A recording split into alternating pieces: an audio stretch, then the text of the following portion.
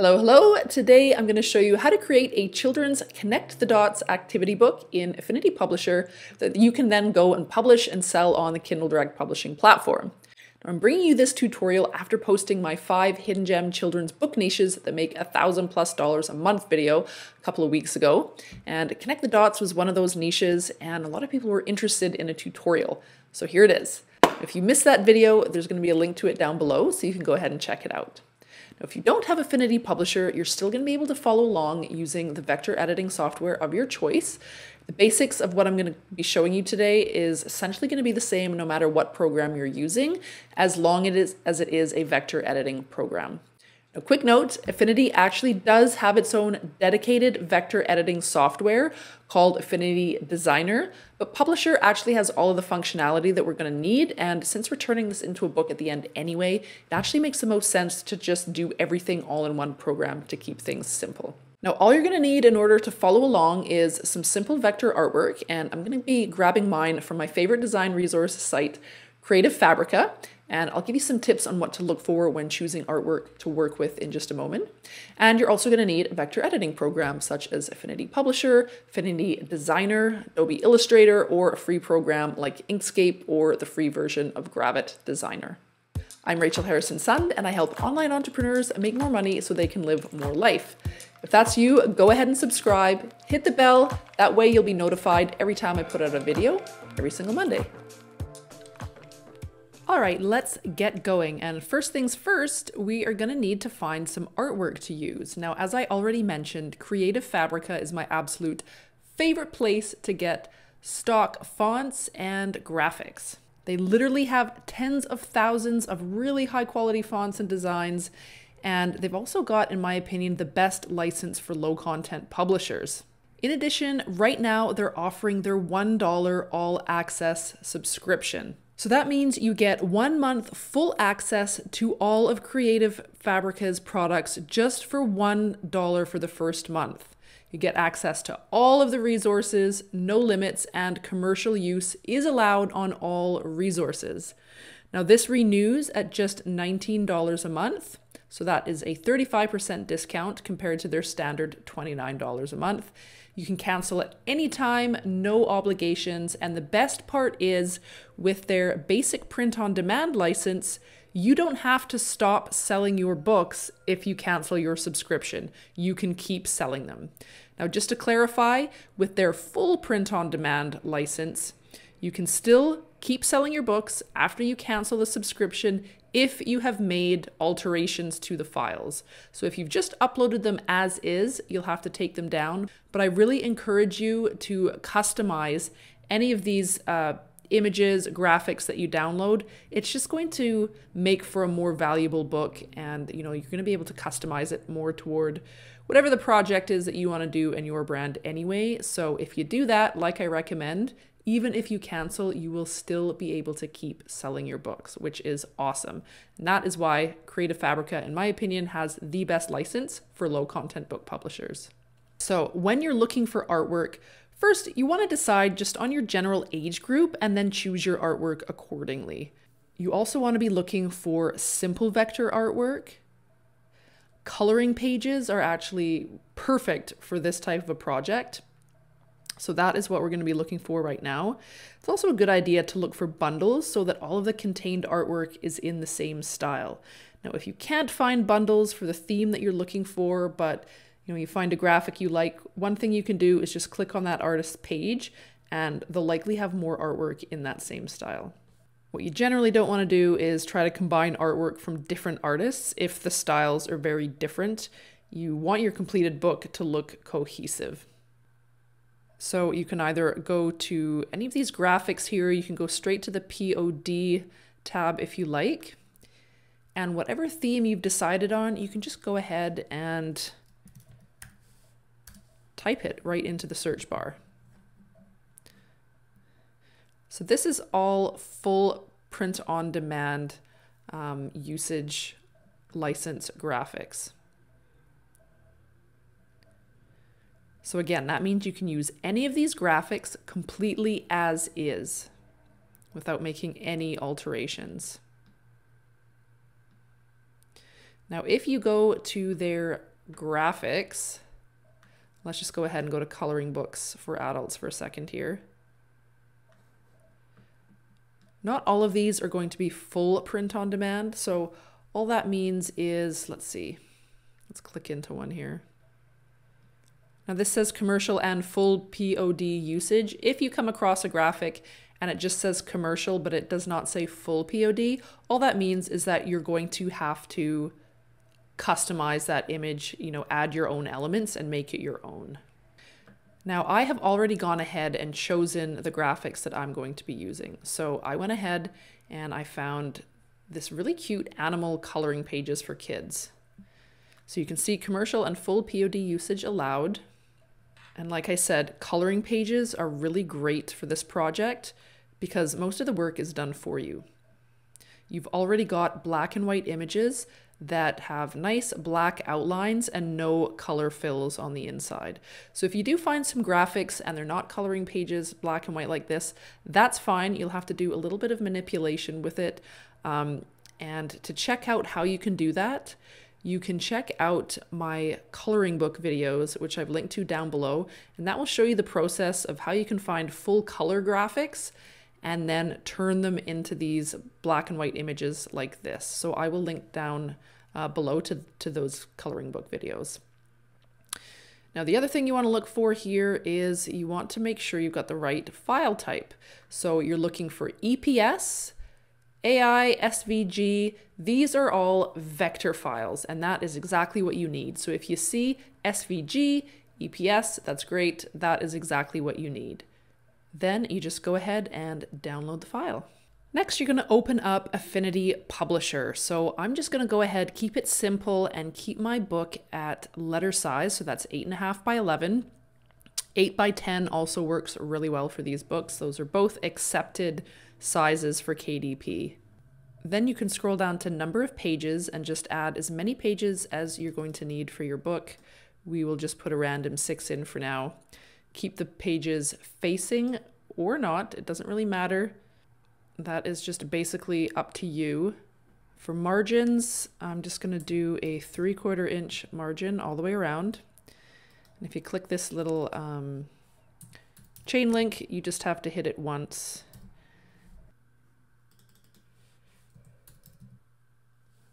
There we go.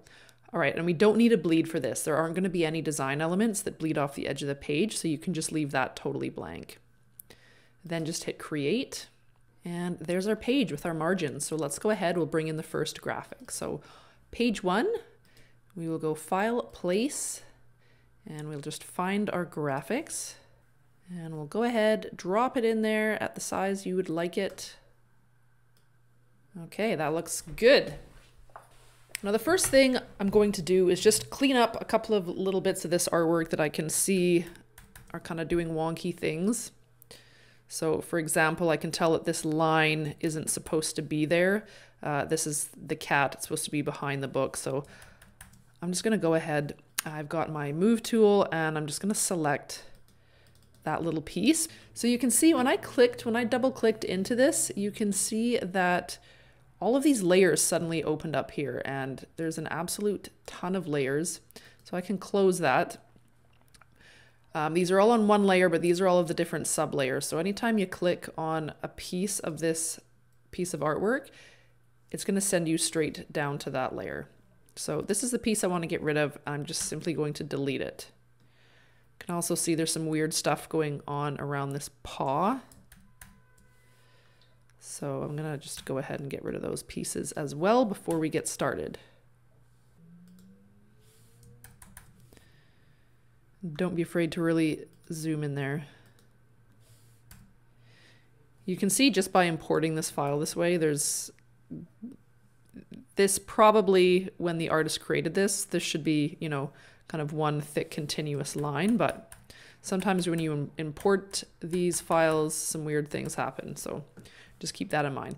All right, everything else I think looks pretty good. So what I'm going to do is I'm going to close up all these bazillion layers and I'm going to lock the file, or lock the layer rather.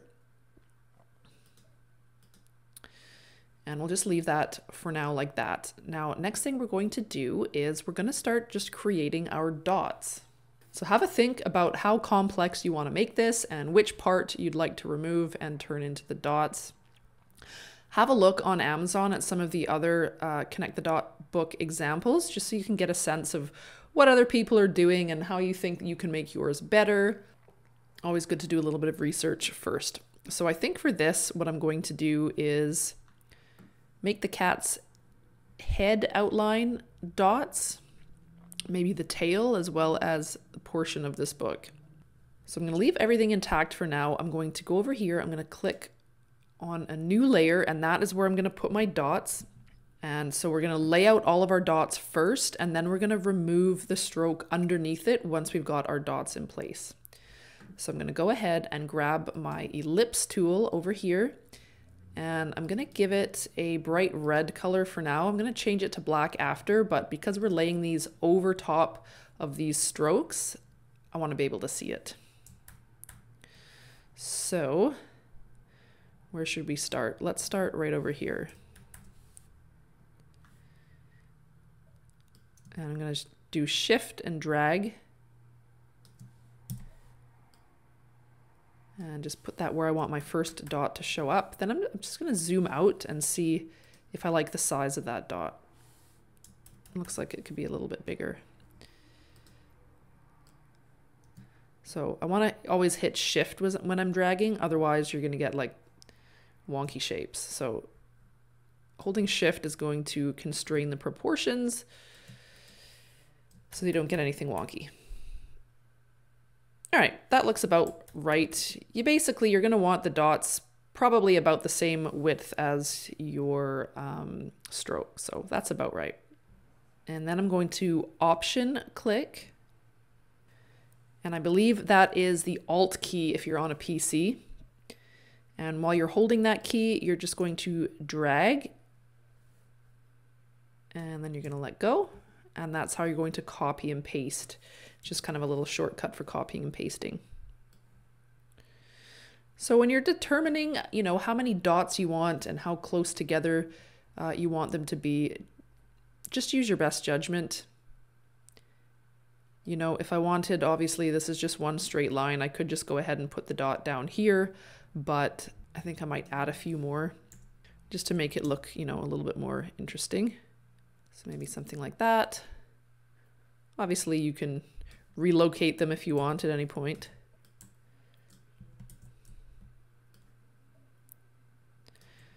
The main thing is to just kind of keep them consistently spaced so that it doesn't look weird.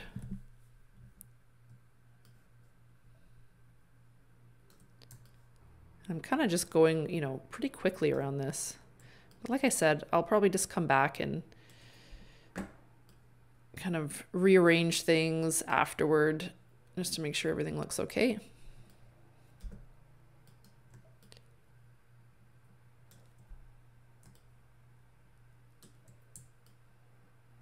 All right, yeah, I was just wondering whether I should, go up the book here or go along the tail, but I think we'll go along the tail.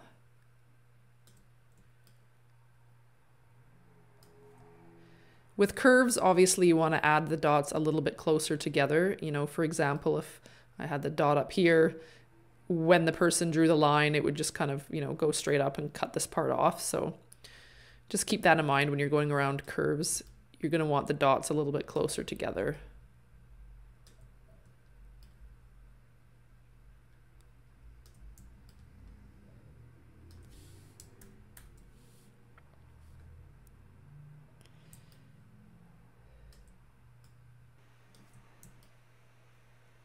All right, I think I'll leave the last dot there. Then I am just gonna kind of zoom out, see if it looks like anything needs to be moved. I think we're okay. Might just want to reposition a couple of these. But I think in general we're good. So the next thing is going to be the numbers, and I'm gonna do that on another new layer. So I'm gonna go ahead, lock this dot layer, and we'll come back to that and we'll turn all the dots black in a moment. Now we're going to create a new layer for the numbers. So pick a font. I think a nice sans serif font works best for this. So that's our frame tool. You're just going to drag out a little frame, put the number 1 in it, and let's see, we'll just do something like Avenir. Now for the first number, I noticed a lot of these connect the dots books, for the first number 1, the font's a little bit bigger. So maybe we'll put that at 16, and bold or a black or even a heavy.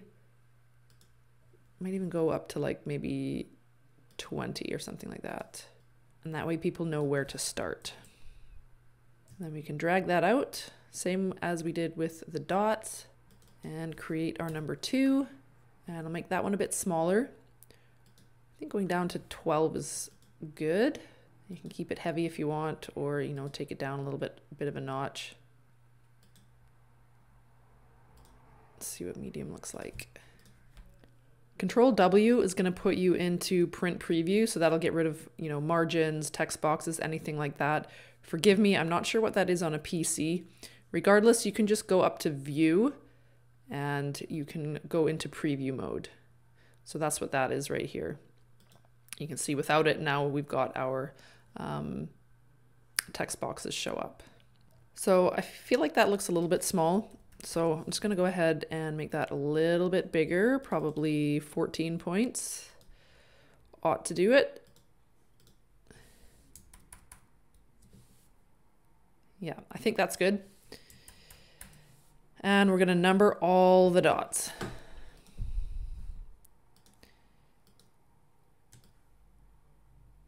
So what you can do is just drag them all out and go ahead and change them all afterward. Obviously that's up to you. It really doesn't matter one way or the other.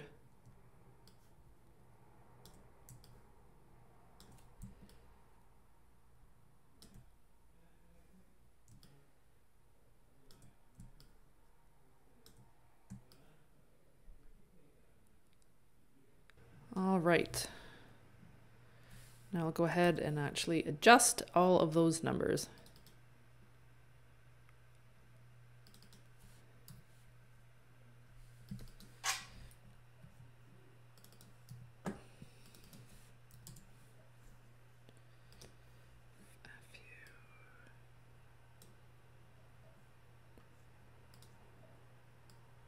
Don't worry if some of the numbers overlap on the stroke, because we are going to be moving that.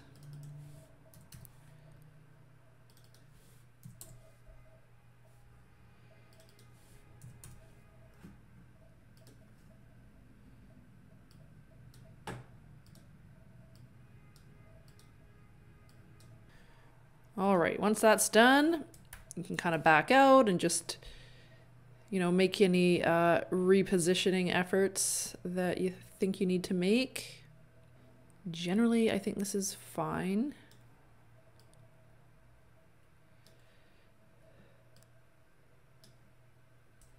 And now that we've got the numbers in place, we're going to lock that layer and we're going to unlock that bottom layer. By the way, you can name these layers if you want. So that is our numbers layer. This is our dots layer. And obviously the bottom layer is our original artwork. So now we're going to go underneath our dots and we're going to remove all of the strokes.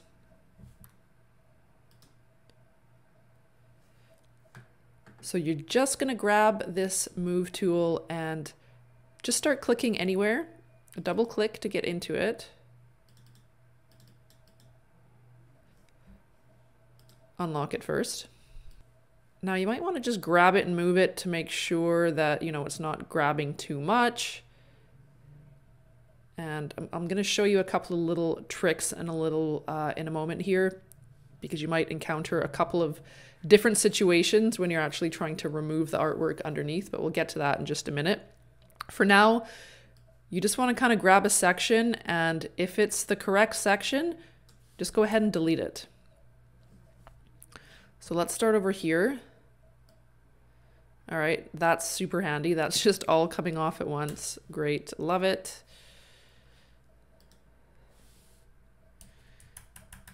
Now, this, like I mentioned earlier, there's wonky stuff. All of these paths seem to have gotten separated when I imported this.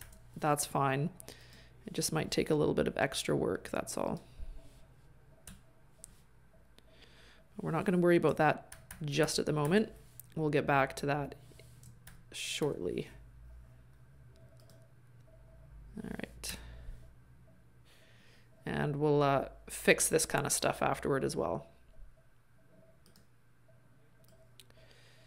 All right, so we can go ahead and remove that entire tail. We do want to leave this section, but we want to get rid of this section here.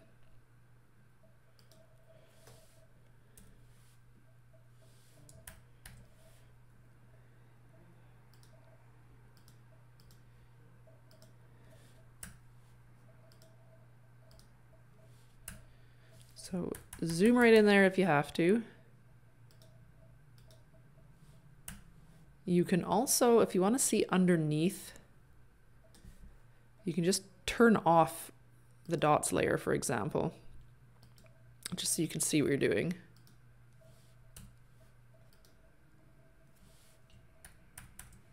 All right, so we actually want this entire section gone.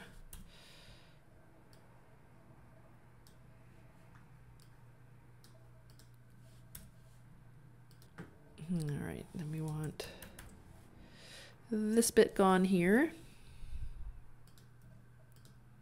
And we want all of that gone. All right, that got rid of the entire top of the head all in one shot. And I think that's what we're gonna get here too.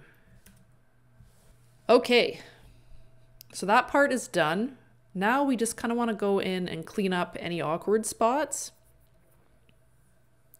Oh, and the other thing I wanted to show you before we start cleaning up the awkward bits,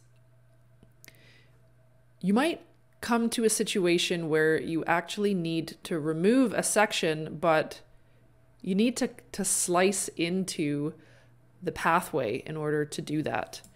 So for example, if I had a couple of dots here, well, this is all one piece. So now what am I supposed to do?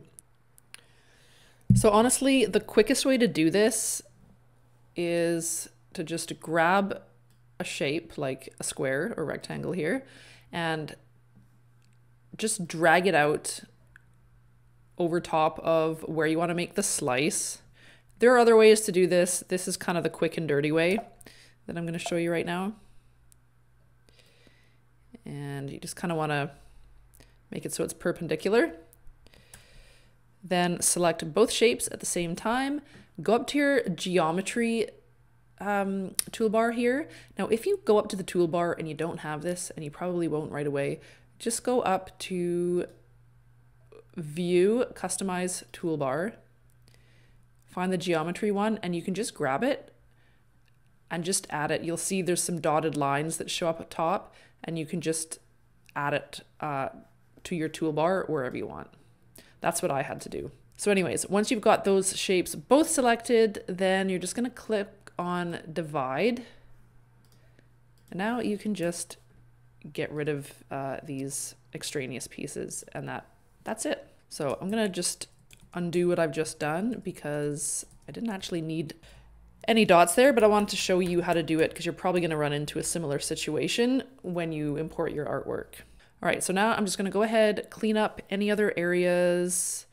Actually, first thing I'm going to do is I'm going to make the dots black. So let's just zip back up to the top.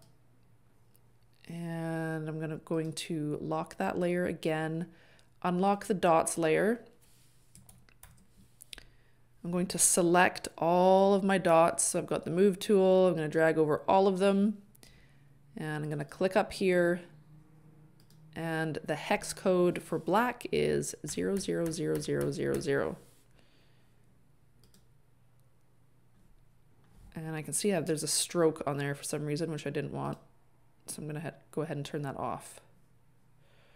All right, now my dots are all black. I'm going to lock that layer again. I'm going to unlock the artwork layer and just do a little bit of a cleanup. See if there's anything that needs adjusting. All right, there's a kind of a dot here that I think I want to just move a little bit so it looks more like a dot. Unlock my numbers, move that.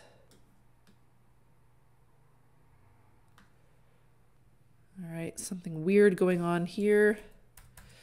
So let's zoom in. I think the quickest fix is to just move the dot kind of over top of it and move this number a bit closer. So 14, 15, 16.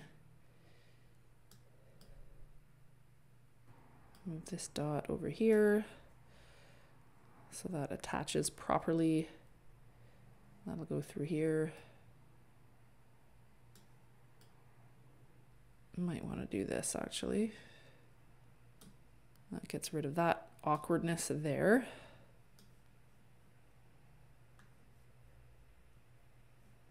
All right, I think everything else looks more or less good. Now the dot to dot portion is looking good. That part is done. And like I mentioned earlier, it's always good to try and customize these pages as much as you can. So, you know, maybe we want to, I don't know, go into the sun, maybe, I don't know, add some eyeballs or something. You know, maybe you want to do a few more customizations. So that looks super creepy. Anyways, you get the idea. You know, I could maybe move these stars around a little bit, or I could add a couple of more stars. You know, maybe drag a couple more out here. You know, the main thing is you just want to make it your own as much as possible. And then once you've made some customizations, you can just go ahead over to the side panel here, click Add Page, and you know, you can add as many pages as you want to your dot to dot, and you'll just get cracking on the next one here. Now, once you've done all of your pages, you're going to probably want to add a page at the beginning. Let's add a page before. You can also just reorganize these pages here. So you might want some sort of a title page on the front here.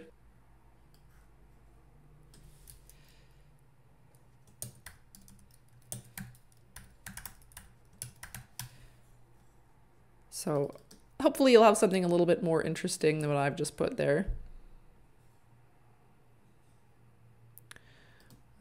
But we're going for a kid's book, so maybe we'll do something, you know, a little bit kind of childlike here.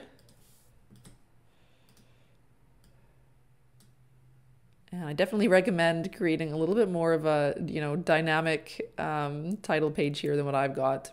And then you're going to want to put your copyright information. So that's Option G on a Mac. I'm not sure what it is on a PC, so you'll have to check that out.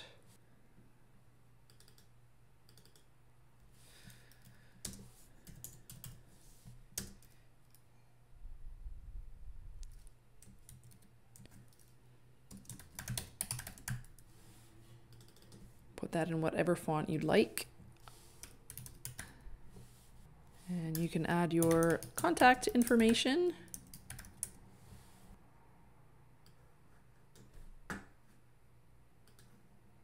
Now, I don't know where my margins went.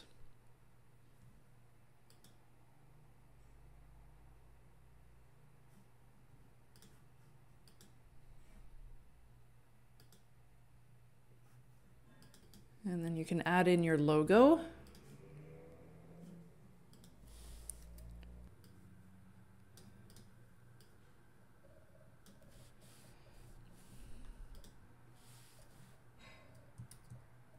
That's usually pretty much all I do on the copyright page.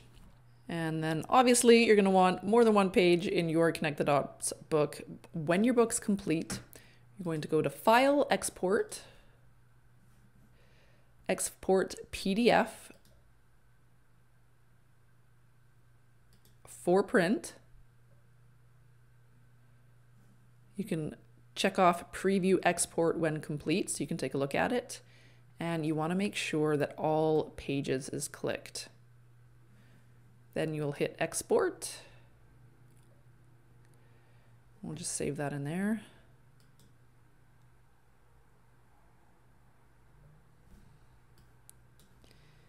And there we go. This is our print ready.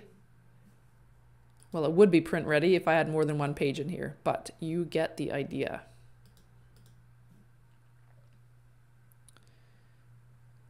One page at least, which looks pretty darn cute. Now, for the cover of this book, you're going to need a completely separate file to upload to KDP. I'm not going to do that in this video, but I'm going to link down to a couple videos below, which are all about how to create a book cover in Affinity Publisher. So go ahead, check out those tutorials. That will help you set up your cover, and you'll be good to go. Well, there you have it. I hope you enjoyed that tutorial and have some fun messing around and creating your own dot-to-dot book. If the idea of selling books like these is new to you and you'd like to learn more, download my free guide, 3 Steps to Publishing Your First Low-Content Book in Less Than a Day, down in the description below. You can also go ahead and join my free Facebook group, Low Content Profits, also linked to down below. If you want to learn about more lucrative children's book niches, check out my 5 hidden gem children's book niches that make $1,000+ a month video right here. And don't forget to like, subscribe, and share this video. Thanks so much for watching, and I'll see you next week.